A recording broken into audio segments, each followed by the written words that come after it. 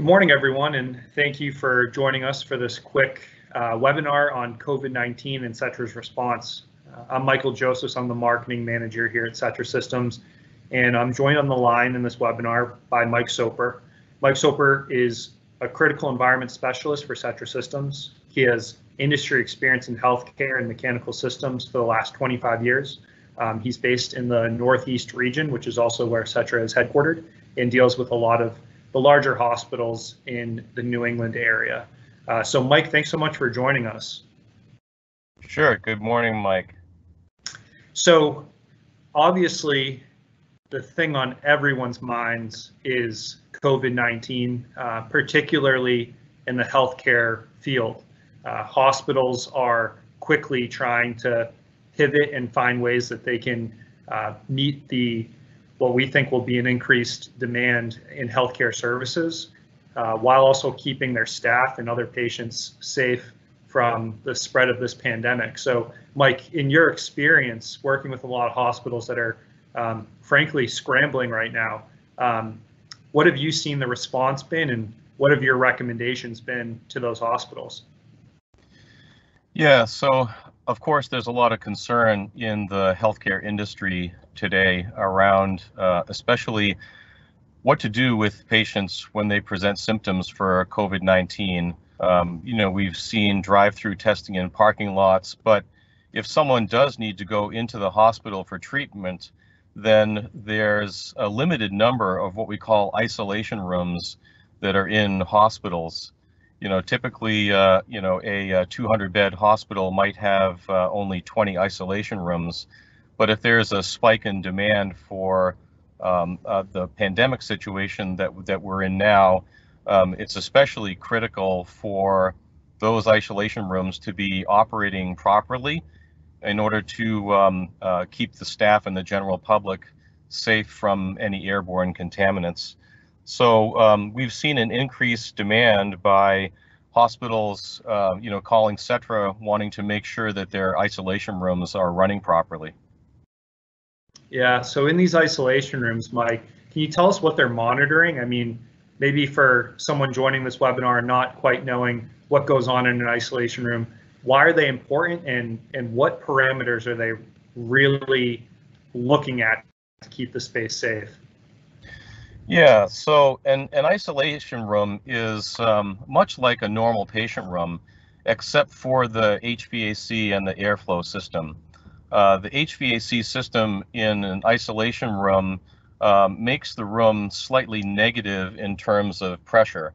And what that means is that the airflow flows kind of gently from the corridor into the room, and then any airborne contaminants from somebody that might be coughing in that room or have an airborne infection like COVID-19, that air is actually exhausted through a special ventilation part of the hospital up through the rooftop and then dispersed into the air.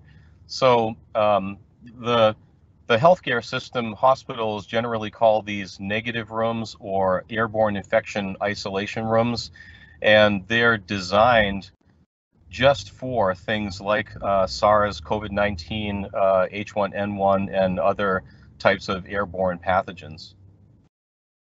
Got it. Setra, actually, we offer a full line of room pressure monitors. I'm going to jump to those real quick because I want healthcare personnel to hear how Setra has stepped up to the plate, and we've done this for years, how we help keep those isolation rooms protected. So the next slide I just jumped to shows, I would say, our most popular monitors. Obviously, Setra Flex, which does more than just pressure, so like one of our new products, SRPM, which has just been a bulletproof product for many years, and our new Hotwire replacement kit. Do you want to talk a little bit about those products and how they can help hospitals respond to the current demand that they're seeing now, but also help prepare themselves if this does unfortunately become a bigger issue in our country and across the world? Yeah, so these products are critical to making sure that isolation rooms are running properly.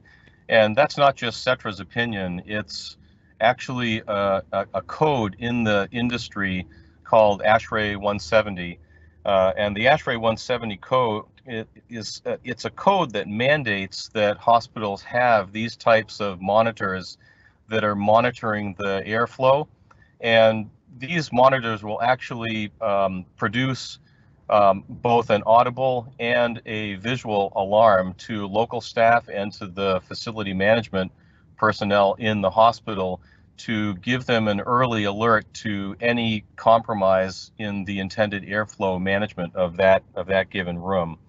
So all of these products will serve that purpose to varying degrees of features and functionality. Obviously, the one on the left is a full-featured product, the Setra Flex. It's designed not just to monitor the negative pressure of isolation rooms, but also other parameters such as air change rate. Setra Lite is the next one over with a round indicator that is a very simple visual outside a room. And then the SRPM is a similar product with a 2-inch touchscreen. And the Hotwire replacement kit, which is an adaptation of the Setra Flex monitor, but it's designed to retrofit older installations that hospitals might have. And so the Hotwire replacement kit is something that can easily be adapted in about a 15 or 20-minute process by facility staff or HVAC technicians at the hospital themselves if they want to do that kind of upgrade. Sure, and I want to talk a little bit more about that product. Sometimes we have some confusion. We don't actually sell a Hotwire kit. We actually see issues with products that run that technology in hospitals, and we've created a very easy kit to replace current Hotwire products. So in isolation rooms, why is it critical to go with Setra's technology over Hotwire technology? Yeah, so the Hotwire technology, that sensor that you see above the Flex unit, that's actually a flow-through Hotwire technology, and that depends on a very low velocity of air to flow through that sensor past a little tip that we call a Hotwire anemometer. And what can happen with that technology, especially in isolation rooms, is the clinical staff at the hospital is frequently changing bed linens in these rooms. You can imagine that this would be a very frequent process, especially during a pandemic like this, where you have to change linens and decontaminate the room potentially very frequently. So those hot wires get clogged with lint, and then the performance is degraded substantially. So now you don't really know when that is clogged if the room is operating properly. The Setra technology doesn't depend on this type of flow through and is not subject to any of the contamination from bed linens. So it's a very reliable and low maintenance technology to use. And this just snaps over the old Hotwire kits, and then we jump onto the existing wire that's in the wall and allow it to connect to a Flex unit that would be installed right below it. And I'd have to imagine we're hearing all these reports of how especially COVID-19 is so highly contagious, and it's an airborne infectious disease.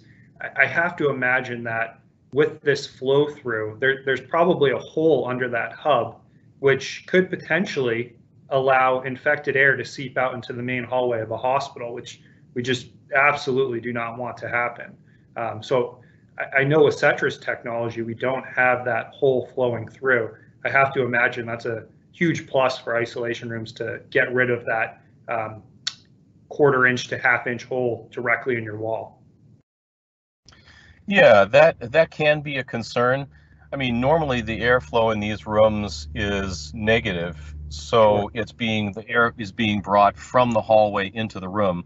But during these conditions where the sensor may clog, you don't know if the air is flowing in the right direction or whether there's any potentially pathogen-borne air that could come through that sensor into the hallway part of it.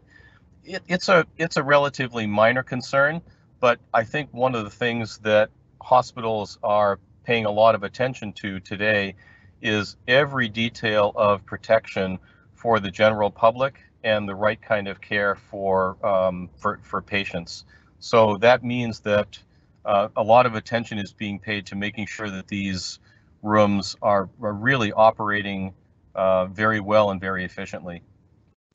Mike, with the increase in this pandemic, hospitals, I'm sure, are rushing to get additional rooms converted over to isolation rooms. What's your recommendation if they turn to Setra systems? What's your recommendation for a very quick install or even a temporary solution to help them cope with this demand increase in the need for isolation rooms? Yeah, so I would say the two products in the middle, middle left, Setra Lite with the round indicator, and to the right of that, the SRPM, are probably the products that are easiest and fastest to install because they only require a single gang box, which is typically what might be either already installed at the outside an isolation room or very easy to install outside an isolation room. So those are the two recommendations for the fastest solution. The next one on the right, if they do have Hotwire in place and they don't have confidence that it's operating properly, that is an excellent upgrade and something that is very fast and easy to install without much without a lot of necessity for the HVAC technician to modify the wall or do anything else. It literally, you take off the old units and snap on the new unit without any modification to the wall surface itself. And that's very important because in these areas, they are very sensitive to airborne particles. So you don't want to have anyone that might be modifying, replacing a wall box. Hospitals have to file what's called an infection control risk assessment, or ICRA, whenever they need to do that. So a very fast and easy replacement by that Hotwire kit is is something that's quick to do. And then on the left, the Setra Flex unit installs in a triple gang box, which if they are putting up new isolation rooms, even in temporary spaces, Flex is very suitable for this, as are any of the other products for new construction where you might be putting in a box in order to accommodate the device. Thanks, Mike. And just to reassure anyone out there that's considering Setra, if they are doing hospital upgrades during this pandemic, we were around during some past outbreaks of diseases. Our products had been around for many, many years. They're trusted in large hospitals, small hospitals, and everything in between, as well as some of the most guarded laboratory spaces across the world. So, Mike, with all that being said, are there any final thoughts you'd like to leave with a healthcare professional that's tuning in and worried about how they're going to keep up with this increased demand in their space? Yeah, so I think in summary, it's important to mention that all of these products from Setra, we've literally sold tens of thousands of these products to North American hospitals and hospitals around the globe to help protect the staff and patients themselves from airborne contaminants and anything that might compromise care. Customers come to Setra for the reliability of our technology, the quality of our technology, and the support that we give them. So any of these devices are very suitable for the COVID-19 outbreak that we have and that we have today. Yeah, thanks for your time, Mike. If anyone's interested in learning more, please log on to www.setra.com. We're obviously monitoring the situation very closely. We're hoping that we can get under wrap fairly soon, but we also stand ready to help any hospital that needs our products and needs to create additional isolation rooms. We stand ready to help them find the right solution. You can also give us a call or fill out one of the forms on our website. We're happy to hook you into our specialist, Mike Soper, or anyone else on our knowledgeable staff to help you find the right solution for your particular needs. So thanks again for joining. Thank you, Mike, for your time this morning. And we just wish everyone safe during this pandemic. Thanks for joining, Mike. Yep. Thanks, Mike.